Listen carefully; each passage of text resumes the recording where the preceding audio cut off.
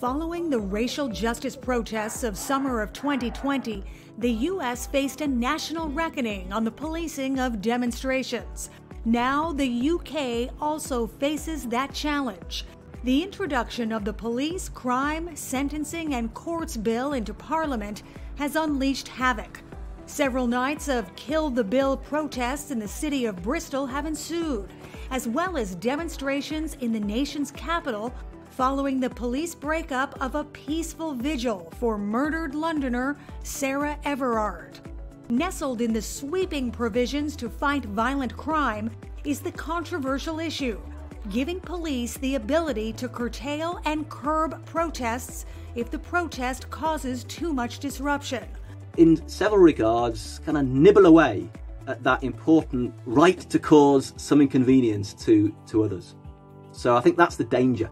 Critics such as Alastair Campbell, former chief spokesman for Tony Blair, fear this could curtail people's rights to protest. And I think that is dangerous.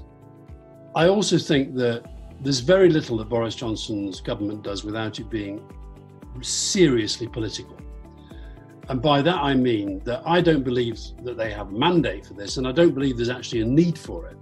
Campbell argues that this is not a measure Britain would support elsewhere. I suspect if it was something that the government in Hungary brought forward, or a government in a developing country in Africa brought forward, that you'd have British government ministers, Dominic Raab and the ilk, they'd be out there saying this is anti-democratic. And it's not an entirely partisan issue. Former Conservative Prime Minister Theresa May has also expressed doubts, while Conservative Prime Minister Boris Johnson says the tough measures will keep people safe. Even if the bill passes Parliament, it will still have to get past the courts.